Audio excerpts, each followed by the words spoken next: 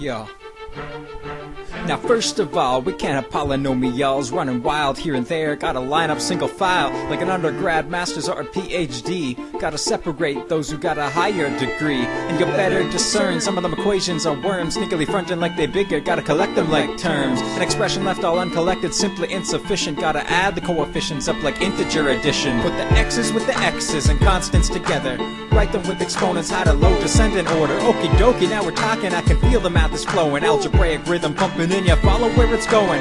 Take an equal sign and drop it right in the mix. Now we got an equation, man, let's solve it for x. A couple of ways to say that, like solve for the unknown. Find the root or isolate the variable till it's alone. Mr. Calford, how do we do that? The equation is a beast. I hear ya, man, I got a plan that set your mind at ease. One step, two step, multi-step with fractions. Some of what we up against, but nothing we can't tackle, man. Ready yourself with a piece of paper and a pencil in your hand. Look at both sides of the equation, simplify them if you can. Watch out for the brackets with a term in front, they're sneaky. Gotta use a trick we call the distributive properties. Simply put, I'm saying the term in front is popular. Every term in the bracket wants to meter, so please make sure. Once you're all distributed, the brackets get dropped. Check to collect like terms if they showing up. Next up, we check up for any kind of fraction. If there's more than one, break out some LCD action. Multiply both sides with a low common denominator. Cancel out the fractions, evaporating like a vapor. Woo!